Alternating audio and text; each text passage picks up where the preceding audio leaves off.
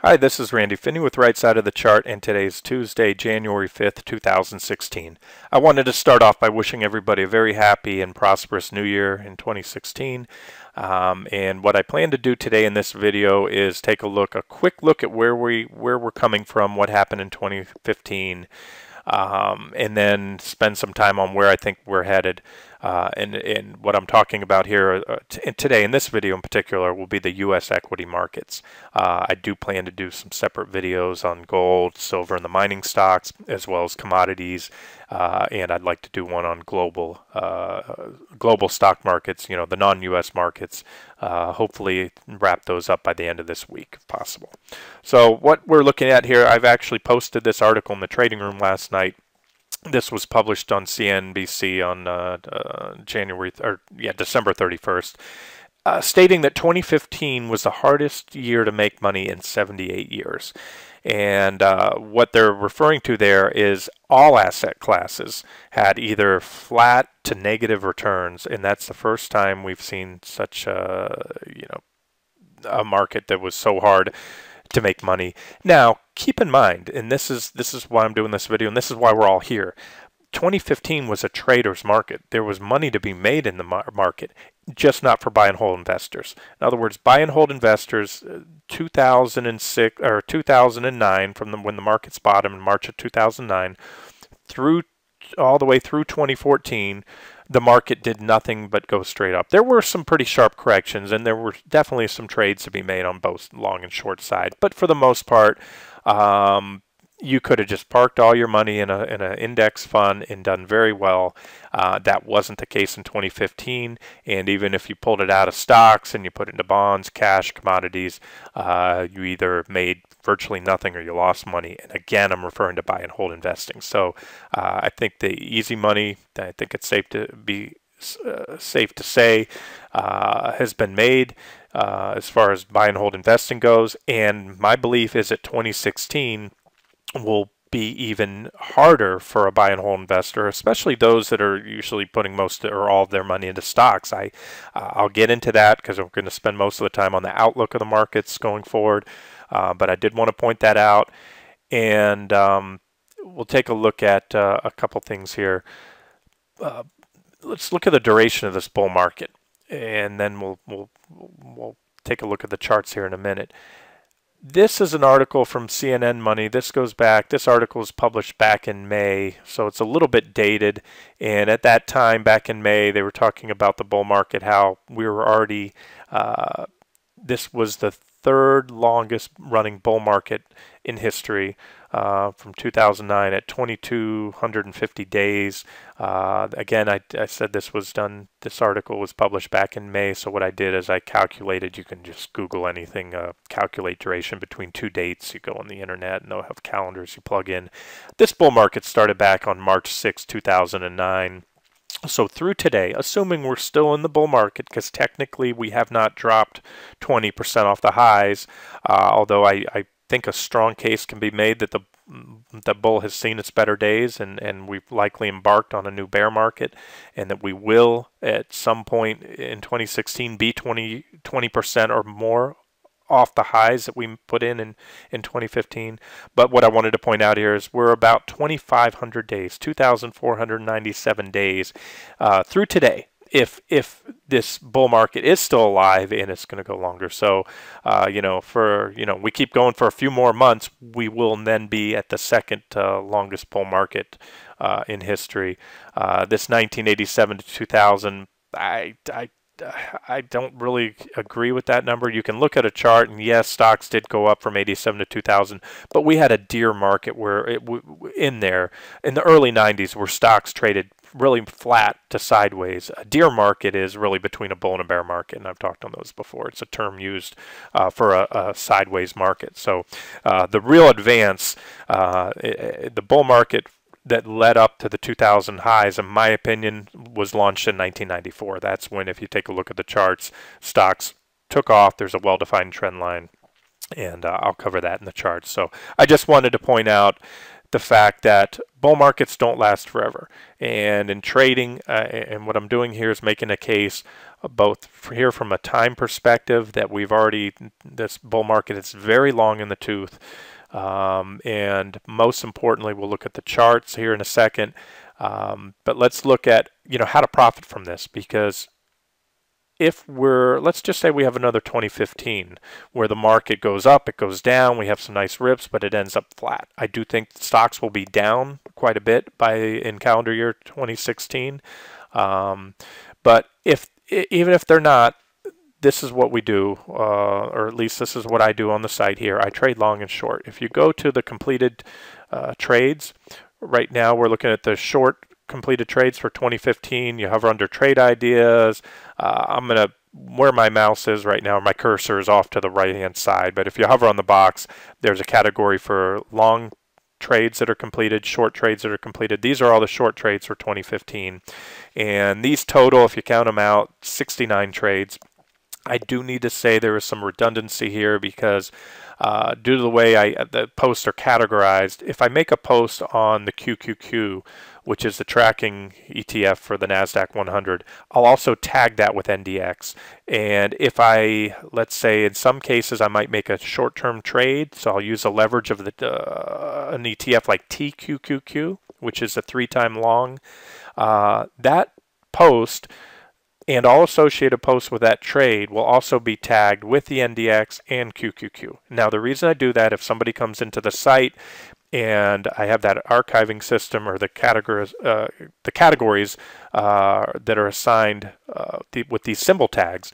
So if somebody wants to take a look at all my analysis on the NDX, they might pull up that symbol, and therefore they should see any posts that have charts on the QQQ, even if I'm using a chart on TQQQ, because those are all related. So I just wanted to point that out. So with that being said, again, 69 short trades. If you back out the fact that some of these were really the same trade, that brings you down to, I don't know, I didn't count it out, probably about 60 trades.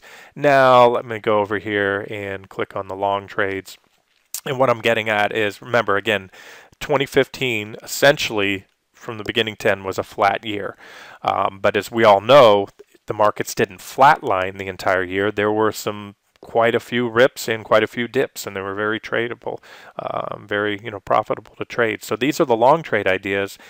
And there's a total of 75. Once again, a few symbols. If you look up here, for example, let's see, here's GDX, and there's Nugget and Dust. As most of you know, if I'm trading the miners, I'll use Nugget or Dust for leverage. If it's a quick trade, and I want to go long, I'll use Nugget. And if it's let's say I want to go long the miners, but I think I might be in that trade for more than just a few days, I'll short Dust. That way that decay that these ETFs have works in my favor. Therefore, these trades are sometimes, again, they're going to be tagged GDX and Dust at the same time. If I'm trading Dust, I'll include that GDX. So again, back out, we're probably right around where we were. I had total 75 longs right here, and I had a total of 69 shorts last year. And that would really make sense for that market. Now, going forward in 2016, I'll always keep a balance of longs and shorts. And even if we do have a bear market in equities, remember we could easily have a strong bull market in gold mining stocks, oil. At some point, oil is going to bottom. That is a commodity. Companies can go bankrupt. Companies can go to zero. Gold and oil, they have a tangible value. They're never going to go to zero, and they've certainly had the snot beat out of them in the last few years. So I think there'll be opportunities on the long side. And even for those of you that prefer to trade stocks, let's assume that I'm right. In 2016, we do see a bear market. There are going to be plenty of counter trend rallies. And for those of you that have followed the site for some time, I'm an equal opportunity trader, long, short. Even if I have a bearish bias and I short the Qs, I'm going to cover its support, and if it's a good support level, like on the October lows, we reversed that day. I went from short, covered the shorts, went long for the bounce. That's what we'll be doing in 2016. And of course, if the charts change and something convinces me that this market's going to go to new highs, and that there's more life in the bull market, then my bias will shift over to a long bias. But as always, you'll see long and short trades on the site. I just wanted to point that out, and also point out the fact that 2016 will most likely be a trader's market, good for swing traders, probably not so good for trend traders, and certainly not for investors. At least that's the way I'm reading the charts now. So let's go ahead. Enough of that. Let's jump into the charts, and let me get on the different chart.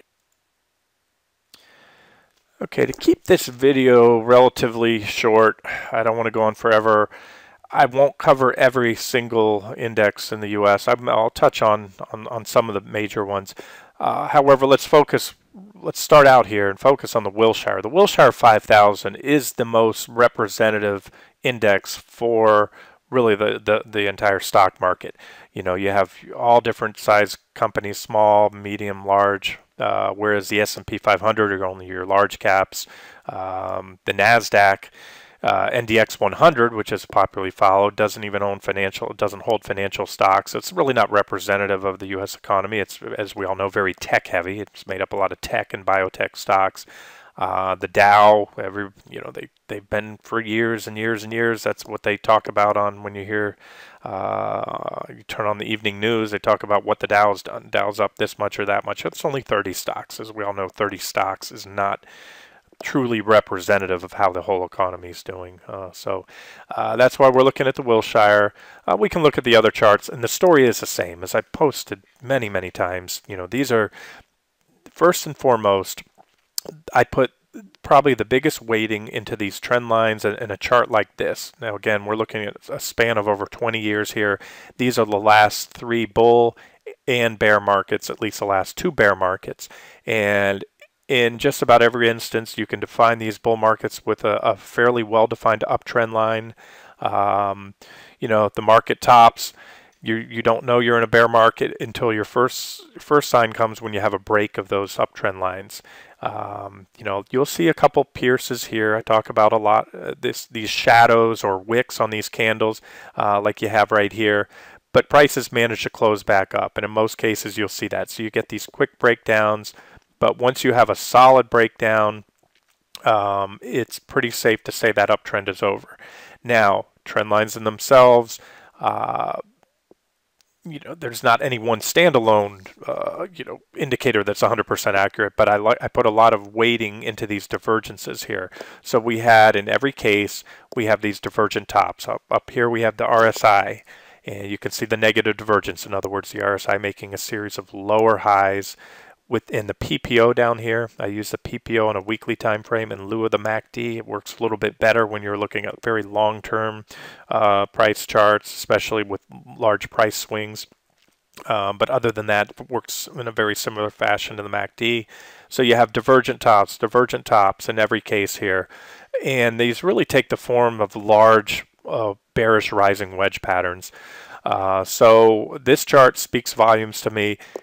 The S&P 500, the NASDAQ 100, the NASDAQ Composite, the mid caps, small caps, they've all broken down similar. They all have similar uptrend, bull market uptrend lines. They all had divergent highs, and they've all broken down. So this probably more than anything in itself tells me that more than likely the great bull market from 2009 to 2015 is more than likely over, and it's most likely seen its best days. Although anything is possible, I'll keep my options open, but I'll make it, clear. I'm not one for ambiguous analysis, but I would be a fool to sit here and say that there's no way we're going to make new highs. If the charts tell me otherwise, then in my outlook, my longer term outlook might change. And keep in mind, this is my longer term outlook. It helps formulate the trades that I'm looking for, the way I'm going to position, which price targets I'll hold out for on those trades. But at the end of the day, I focus mainly on trading individual stocks, the best looking setups, long or short. I don't care if we're in a bull or bear market, as I just showed with, the roughly equal number of long and short trades in 2015. And you go back in time and you'll typically see that as well. So that's what we're looking at here. I could look at some other charts, and we'll do that real quick. We'll look at one or two other indices on the long term, and then we'll move on. This is the OEX, which is the S&P 100 index. It's similar to the S&P 500, but you have the 100 largest companies. So these are your mega cap stocks, the big companies.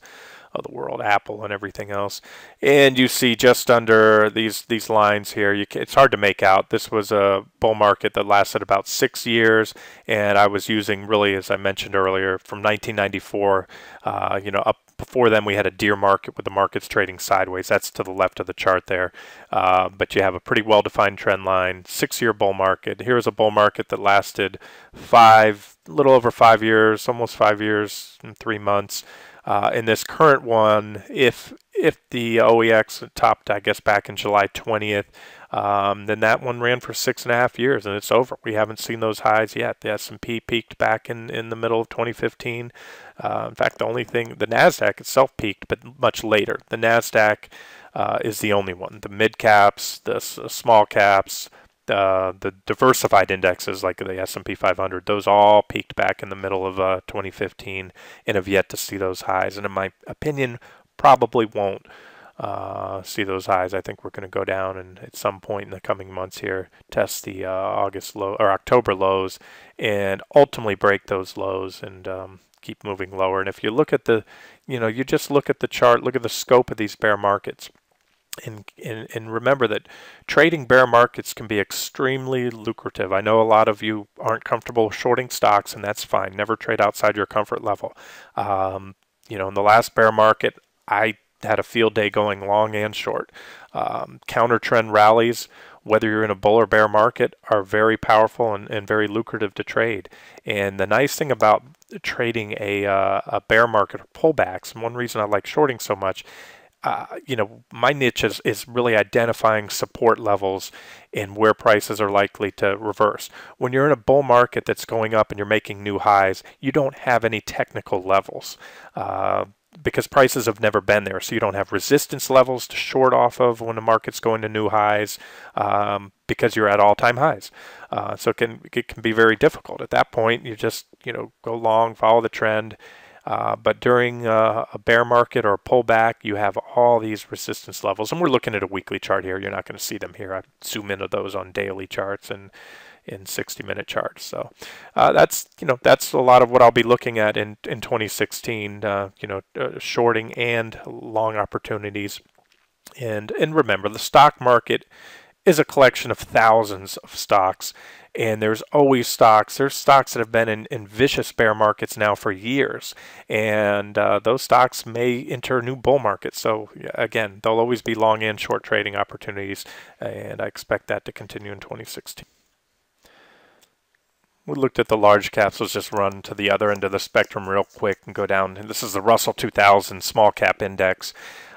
This chart is we're looking at a weekly chart, but just encompassing the bull market. So back here is the 2009 lows. The blue line, this is our primary bull market uptrend line. Very well defined. We have the tag there, numerous tags, breakdown, back test. I mean, this is just, in my opinion, just a artwork and technical analysis. This is how well the Russell has behaved on these trend lines. Broke down, back tested, pushed to new highs. A lot of that was because the NASDAQ was dragging the broad market up. Not to mention the fact this has been a central bank induced bull market. The Fed, the ECB, these global central banks just refusing to take the foot off the pedal until recently. So that's what happened. You can see that the Russell broke down, in early to mid 2015, and has moved down since. I find I've shared this on the site for over a year now.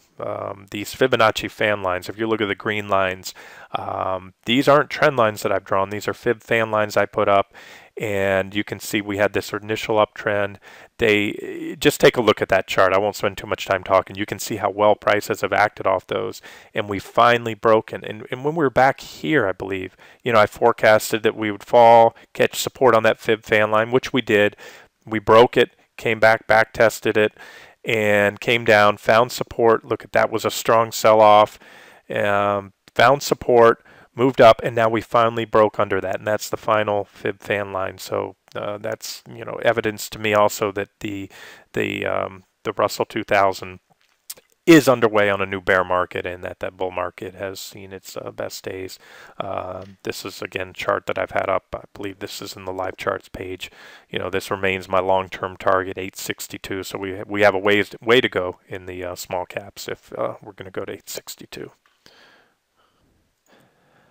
Okay, so I just made the case based on really price and trend lines showing you, well, we looked at two things, really the duration, average duration of bull markets, showing that the current one, or maybe, hindsight will only prove if that was the previous bull market, the 2009 to 2015 bull. We'll see. Maybe we'll make new highs 2016, then it goes on. But so we know that the bull market has already exceeded, the long end or the average duration, I should say, well exceeded the average duration of a bull market. Did that a couple of years ago. Now let's look at trends real quick. This is, again, these are things I've shared on the site many times. This is one of my favorite trend indicators, my longest term trend indicator. I use on a monthly chart, I use a 6 and a 10 EMA. So that's a 6 period and 10 period exponential moving average on a monthly chart.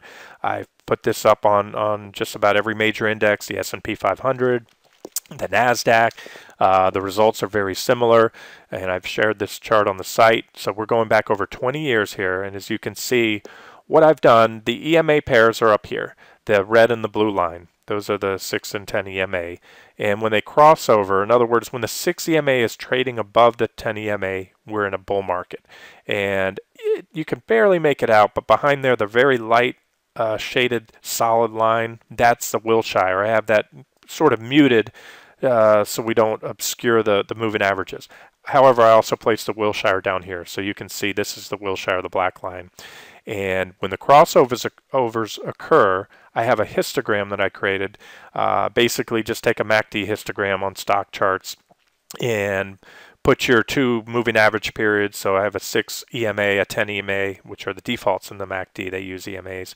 And then you put a 0 in on the last number there. And so what that's doing is that is showing you, it just gives you a visual, a histogram of when those two lines cross. So as you can see, I put the red line, and there's the history. Bull market got you out there. Told you we're in a bear market back in late 2000. Told you we were in a bear market all the way into 2003. Not too far. Sure, came several months after the lows, but if you look, it's captured the bulk of every bull and bear market, with one exception, in over 20 years. Now this chart only goes back 20 years. It keeps going. It's done a good job. We had a whipsaw signal here in 2011. Most people aren't aware, it wasn't talked about much. Just about every index, the small caps, mid caps, could be mistaken, I believe the NASDAQ, a lot of those indexes did experience a bear market. They dropped over 20%. Now the S&P 500 didn't. I don't believe the Dow did, but that was one heck of a correction, and in many cases a bear market in a lot of indices. Either way, I just want to point out that's when that whipsaw signal came. But then that's why I have a different dash lines here to show you that nothing is perfect. Even recently, it signaled that we had a cross, and then we had 1 month where it crossed back positive, but we're negative again. We closed that way in let's see, I believe in December. I also use down at the bottom here this ROC 12. I also use an ROC 13 sometimes to smooth it out. I'll use either one. That's the rate of change. And that also does a great job. If you look, when the ROC 12 is positive, it's above this 0 line, you're in a bull market. And so this is really a confirming or scrubbing factor. So if you wait for both the crossover, the bearish crossover on the 610 EMA pair, and the ROC 12, that confirms. So you had confirmation there. See the red line. They both went positive at the same time. Told you were in a bull market back here in 03. Both went negative around the same time here. And if you notice here during the whipsaw period, the ROC 12 never confirmed. It bounced off that 0 line. It actually crossed afterwards, but then the EMA pair was bullish. So point is, if you use both of these in conjunction, which I like to do, one helps scrub out any of the false or whipsaw signals on the other. And right now, what we're looking at, both are negative. We have the MACD 610.0, or I'm sorry, the 610 MACD pair, I'm talking all over myself here. The 6 EMA, I'm sorry, on the monthly chart, trading below the 10 EMA right now. And of course, it's a monthly close. It's what's important if we're looking at a monthly chart. But we also have the ROC12 trading in negative territory. You have a value of 0.096. So there's that trend. We can look at a few others real quick. Same chart using the S&P 500 with the monthly 10-6 EMA pair. So we're not there yet. We did have a signal, a sell signal a couple months ago. We're positive right now at this point in time. So any more downside, should the S&P close negative this month, will almost certainly trigger a bearish crossover, or at least a close with that 6 EMA under the 10. The ROC, I think I'm using this one. I have the ROC 13, and that's already confirming a bear market's in sell mode or bearish trend mode. So again, what we're looking at here now, we're looking at trends, and we'll zoom down to some shorter term trends here. Okay, those were monthly charts using a 10-6 EMA pair. These are weekly charts. So this is also a 20-year history. This is a different trend indicator. Works a little faster because we're using a weekly time frame and some faster EMAs. We have a 17 and a 43 EMA up top. Same thing. I replicated it down here with the histograms, and you can see that that has also done a very good job. There's a whipsaw, the same whipsaw we had back in 2011.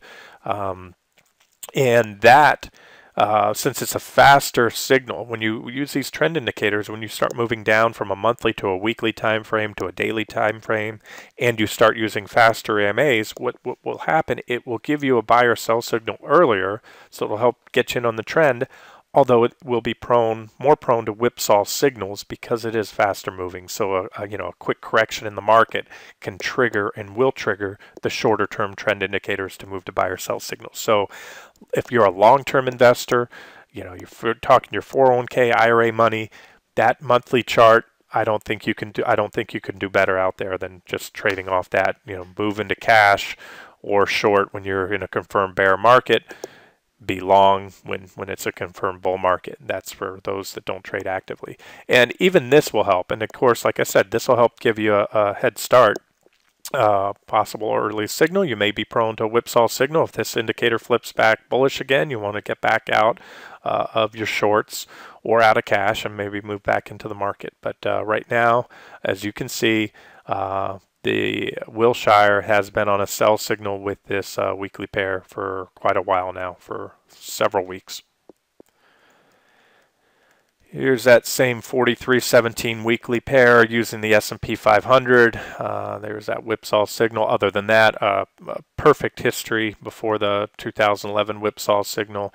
Until recently, we had a negative. I pointed this out on the site. We had a negative crossover, a bearish crossover, triggering a sell signal, but we moved back up into positive territory, and again, we're just there. So really, December can be a very important month, at least helping to confirm these trend indicators.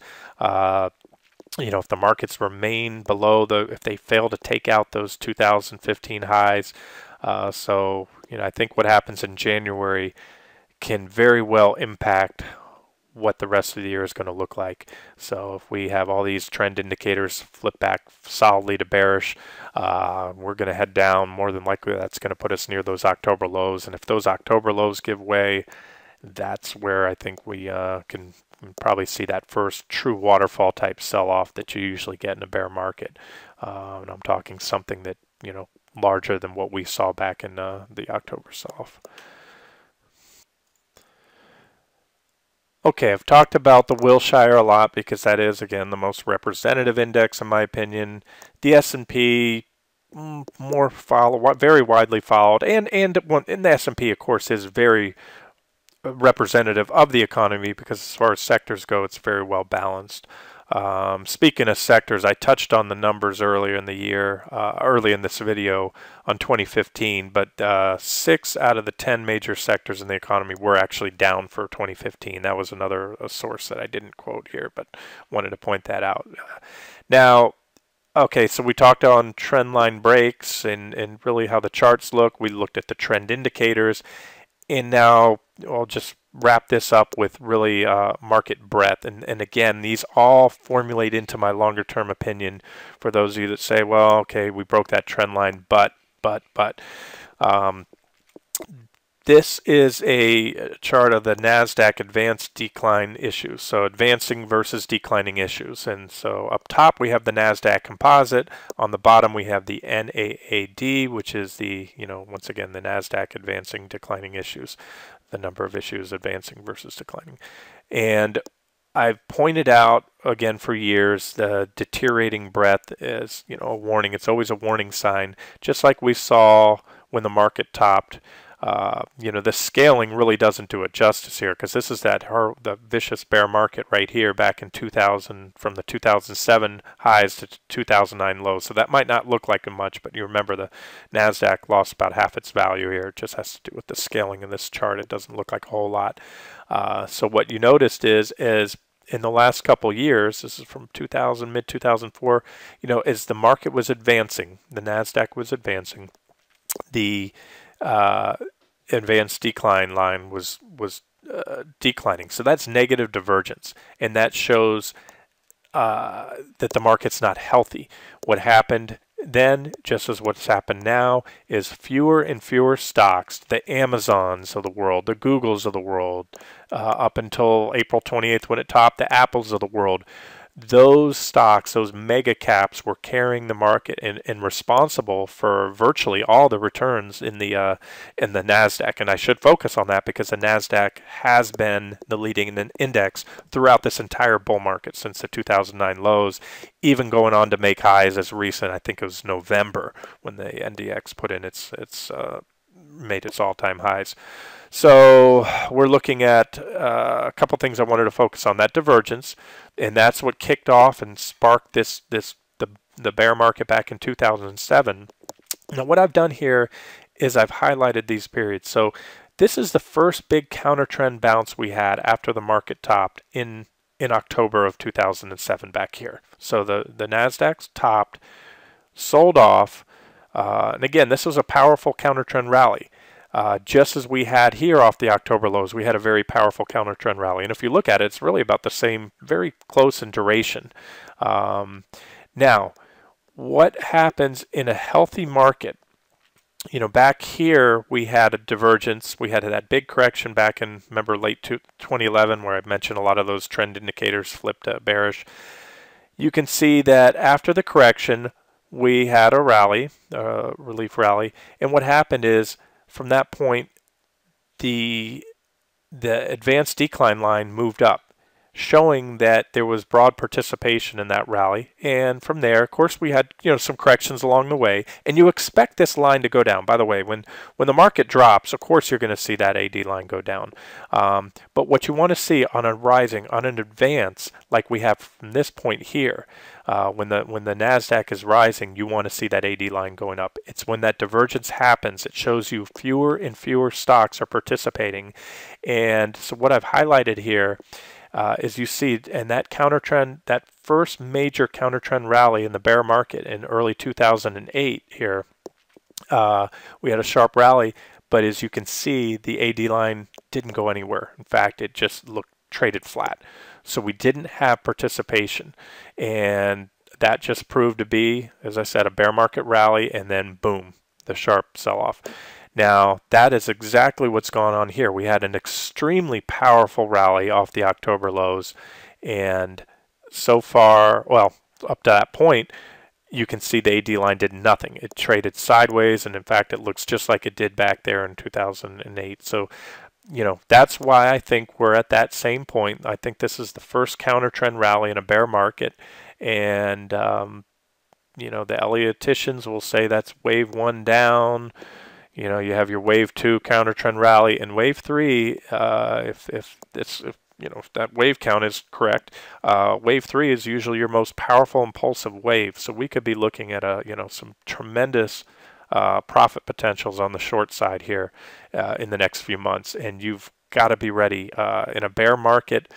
Unfortunately, you got to be quick or you're dead.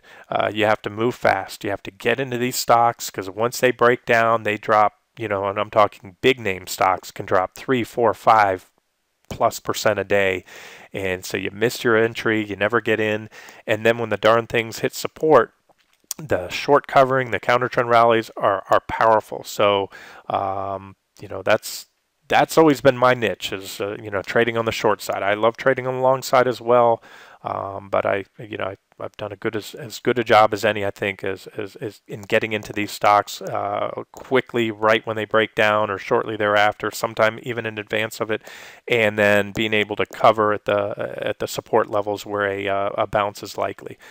So that's I won't spend time. I could sit here and look at the advanced decline on the S&P 500, the percent of stocks making new highs, new lows, the stocks trading above their 200-day moving average. All this I've covered over the last year, and again, this goes into my.